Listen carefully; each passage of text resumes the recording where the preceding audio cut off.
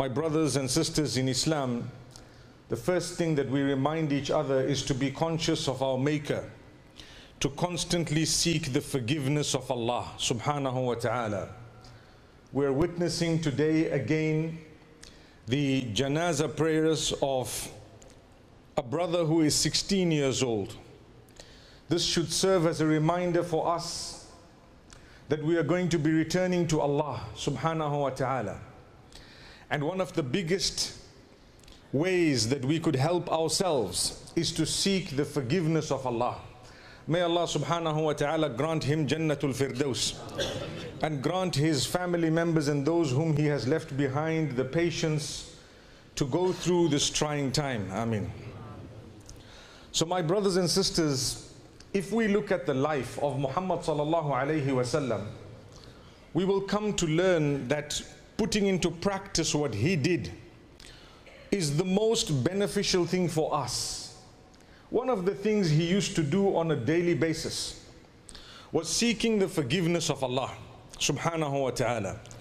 You and I know he had no sins, but he still asked Allah subhanahu wa ta'ala's forgiveness, not just once, not 10 times or 20, not 30 or 50, but the narration states between 70 and 100 times a day. He used to ask Allah's forgiveness.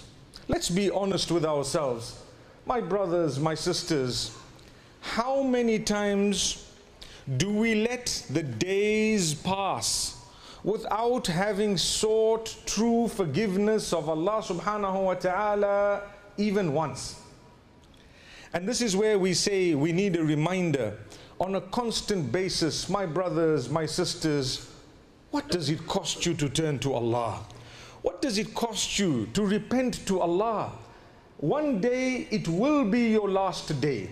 When we look at the hadith of the Prophet sallallahu alaihi wasallam speaking about prayer, the 5 daily salah, he says very beautifully, Salli salata muwadda'in. When you fulfill your prayer, fulfill it as though it is your farewell prayer, which means it's the last chance I'm going to get to fulfill the prayer. Do it properly. Now, shaitan comes to us and makes us forget that. If we do not forget that, and if we were to fulfill every prayer that we engaged in as though it was our last chance to please Allah subhanahu wa ta'ala, a day will definitely come when that would be our last prayer. So there would be no regret.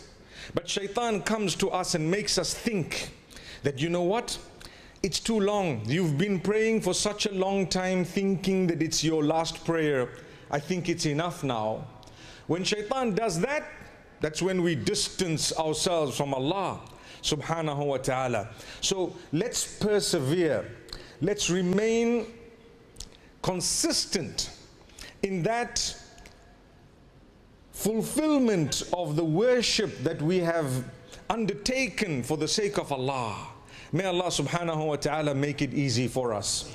The same applies to seeking forgiveness. That seeking of forgiveness would actually nullify, or should I say delete, cancel the sins that we have committed. And there are plenty. When you do good deeds for the sake of Allah, they automatically delete the minor sins that you may have been committing. As Allah subhanahu wa ta'ala tells us, إِنَّ الْحَسَنَاتِ يُذْهِبْنَ السَّيِّئَاتِ. Indeed, the good deeds cause the bad deeds to go away, cause them to be deleted and gone. These are the minor sins that at times we're not even aware of having committed them. When you do a good deed, you come for salah with jama'ah, or you have fulfilled that salah that is farad. Between the two salawat, perhaps what you have done in terms of minor sin would be forgiven by Allah subhanahu wa ta'ala, and you wouldn't even have known. But But that does not mean we should not seek the forgiveness of Allah, because we commit all sorts of sins. Sometimes the weight of those sins we don't really realize, we don't know. Each good deed and each sin has a weight in the eyes of Allah subhanahu wa ta'ala. When you look at the narrations that explain the day of judgment and the way that we will be giving our accounts, or the accounts shall be taken, every time a scale is mentioned, even in the Quran, Allah says, وَنَضَعُ الْمَوَازِينَ الْقِسْطَ لِيَوْمِ الْقِيَامَةِ فَلَا تُظْلَمُ نَفْسٌ شَيْئًا وَإِن كَانَ مِثْقَالَ حَبَّةٍ مِّنْ خَرْدَلٍ أَتَيْنَا بِهَا وَكَفَى بِنَا حَاسِبِينَ. On the day of judgment, the scales of justice shall be placed, and none shall be oppressed, even in the least. No one shall be oppressed. And Allah says, even if there is a mustard seed's weight worth of a deed, we will bring it forth. So these scales that are being spoken about in this verse, and even in the hadith of the Prophet ﷺ, they will weigh our deeds. That proves that the deeds have a weight. Good deeds have a weight. Bad deeds have a weight. We might consider something very light, but in the eyes of Allah it is extremely heavy. Like Allah says about slander and false accusation, Allah says, تَحْسَبُونَهُ هَيِّنًا وَهُوَ عِندَ اللَّهِ عَظِيمٌ. You think it is light, but in the eyes of Allah, it is massive, it is great. You made someone's life difficult, you made someone cry, you made someone go through a depression because of your statements, because of the foul language you have, or the bad accusations that you have leveled against them. You shall pay for it. May Allah subhanahu wa ta'ala make us more conscious of what we say. There was once a statement by one of the wives of the Prophet ﷺ concerning another, where she only uttered the words, oh, she is short. Short, as in she is a shorty, basically. Astaghfirullah. The Prophet ﷺ says, Wallahi, if that statement was in the form of a droplet of ink, it would change the color of the ocean. Subhanallah. How many of us call each other names and say things and we don't even realize? And this is why I say that if we go back to the sunnah of Rasulullah sallallahu alaihi wasallam of seeking constant forgiveness on a regular basis, on a daily basis, morning, afternoon, evening and night, we would inshallah be doing ourselves a favor, no one else. Remember, Allah subhanahu wa ta'ala does not need your good deed or mine. If the whole world were to engage in worshipping Allah and Allah alone, it would not increase the value or the kingdom of Allah subhanahu wa ta'ala. And if everyone were to commit sins, it would never decrease the kingdom or the value or the ownership of Allah subhanahu wa ta'ala. Rather, it is for us or against us. If I do good, it's for me. If I do bad, it's against me. That is clear from the verses of the Quran. So we need to know Allah subhanahu wa ta'ala accepts from us that which is pure, that which is done for His sake. When you're coming to the masjid, when you're engaging in an act of worship, my brothers and sisters, do it wholeheartedly, with pleasure, for the sake of Allah. Do it happily. Don't just come because it's an obligation, I need to get done with it. Remember, Allah does not need it. I promise you, the fact that we're aging and we become older as the days pass, and sometimes we get so old that we start feeling the pains and the bones begin to ache, that's a gift of Allah telling you, you know where you're going. You know which direction you're moving. It's amazing. We think of it, we feel it, but we're never conscious of it. Let's become conscious of the fact that there comes a time, if Allah has blessed you, He may give you age so that you can turn to Him. Age is definitely a blessing because you have more reminders. When you know I've got a terminal illness, it's a gift of Allah. May Allah grant cure to all those who are sick and ill. As much as we want the cure, doesn't it bring us closer to Allah? Doesn't it make us realize I have nowhere to go besides back to Allah? But when you're young and bubbling with energy and bursting with energy, sometimes you tend to forget that death can overtake you at any time as well. So we tend to turn away from Allah subhanahu wa ta'ala, and that is why the Prophet sallallahu alaihi wasallam says, when you're young, bubbling, bursting with energy, known as shab or shabab. Shabab. And shabab are not those who eat the kebab. No. Shabab are those who are young, energetic, subhanallah. If you can still worship Allah in your youth as you're known as shabab, and you have still been conscious of Allah and developed yourself in a beautiful way, there is a special shade for you on the day of Qiyamah, because you deserve it. You deserve it. May Allah subhanahu wa ta'ala help us all to become from among those whom, when we have the energy, we utilize it in the worship of Allah subhanahu wa ta'ala. So the hadith of the Prophet sallallahu alaihi wasallam, he says very, very beautifully that in this body there is a piece of flesh. If that piece of flesh is good and pure, the entire body will be good and pure. And if that piece of flesh is diseased and sick, the entire body shall be diseased and sick. He says, behold, it is the heart. The heart, my beloved brothers and sisters, is an organ that begins to pump before the soul is blown into the body.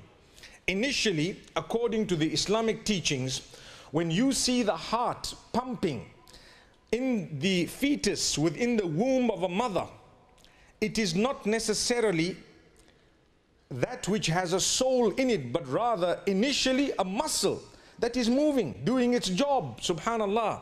And then there comes a stage where the soul is blown in and it is given life. Subhanallah. Amazing. That is a heart. It starts off like a little clot. In fact, this hadith calls it mudgha, which is like a spread out little clot. A clot that is given a bit of, like a chewed clot where you have a shape to it. And what happens when the soul is blown in, it now is a heart that pumps blood to the life of the human as well, to a certain degree. And this is why medicine talks about someone being brain dead. It's a topic on its own, but it goes to prove a few factors that Islam has actually taught. But if we were to look at this heart, if it is pure and good in every sense of purity and goodness, then the body is pure and good. When a person is sick and ill, physically, what do? They'd like to go for a blood test. Why? Because if the sickness is in your body, it will be picked up by a blood test. That blood pumps through the heart. So if the heart is diseased, what happens? The body is diseased. I pick it up on your finger. Subhanallah. Look at the power of the words of Muhammad sallallahu alaihi wasallam. Not just the spiritual diseases, but even the physical diseases. And then you have the spiritual diseases, my brothers and sisters, the jealousy, the envy, the hatred, the love to commit sin is something very dangerous. It is a disease of the heart. If you're not going to fight your nafs, you are not going to get anywhere. If you are committing sin and you're enjoying it, your heart is diseased. You need to make sure you tackle it by being powerful, by overpowering that nafs of yours and ensuring that you fix up the cancer that might be of a spiritual nature rather than a physical nature. We sometimes have sicknesses, almost a spiritual heart attack, clogged up, and we don't want to treat ourselves with the spiritual stents, subhanallah. But if we were physically sick, we would go to every hospital and every doctor to find out how we can improve ourselves. How ironic. The body, no matter how hard you try, will never get you beyond 100 years in almost all cases. What about the spiritual heart that we're talking about? It's going to take you into eternity. So let's give it a little bit more importance. May Allah subhanahu wa ta'ala help us. Those who love to commit sin, may Allah subhanahu wa ta'ala make us strong so that we can fight it and feel good about it. Make a dua. My brothers and sisters, say to Allah, oh Allah, create a barrier between me and sin. Whenever I want to sin, let a barrier come in. Allahumma kfini bihalalika an haramik waghnini bifadlika amman siwak. Oh Allah, let halal be sufficient for me such that I never ever enter into haram. And grant me independence through you so that I never need to depend on anyone else. What a powerful dua of the Prophet, peace be upon him. And one more thing I'd like to make mention of. The heart should be such that not only do we dislike to commit sin, but we love to commit good deeds, or to do good deeds, should I say. So whenever there is a good deed, fight yourself. Make sure you don't become lazy. Make sure that you love the good deed and you're doing it for the love of Allah, for the pleasure of your Maker. He made you. He is in control of you. I come to pray, I will take my time. I'm not just going to come and try to get out as soon as possible. No, I will come, I will read a little bit of Quran, I will remember Allah, I will look at my brothers and sisters, and I will feel the care within my heart for everyone, and the love and the concern to help them, to correct them, to guide them if they're going wrong, or to learn from them where I am faltering. But I'm filled with love, I'm filled with kindness. I'm not filled with hate and an ill feeling. I'm not filled with that which is negative, but rather that which is absolutely positive for the sake of Allah. Life is too short and our duties are many. So to love obeying Allah, to love goodness for others, to love for others what you would love for yourself.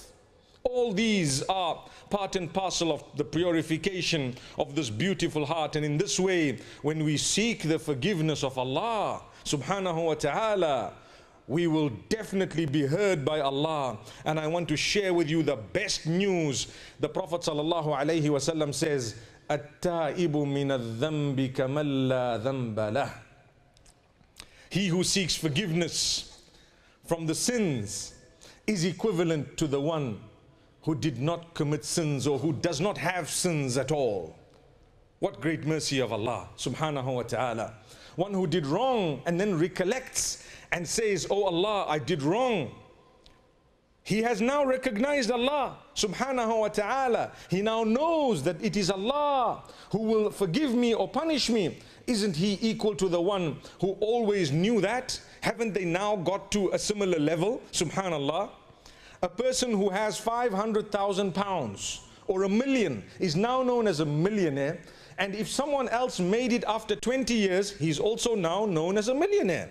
Subhanallah. Look at the mercy of Allah subhanahu wa ta'ala. May Allah subhanahu wa ta'ala forgive every single one of us.